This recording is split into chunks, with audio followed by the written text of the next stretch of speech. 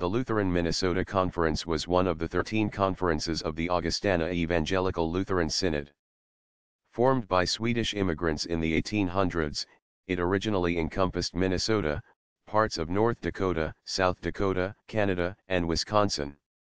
Its size was substantially reduced years later when Alexandria, Fargo, and Red River districts became the Red River Valley Conference in 1912, and the Alberta District and Canada Mission Field became the Canada Conference in 1913.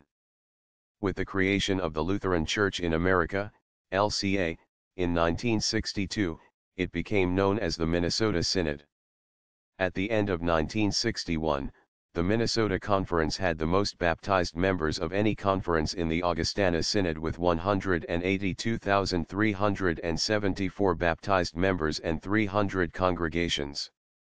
The institution relocated to St. Peter in 1876 and was officially recognized as Gustavus Adolphus College.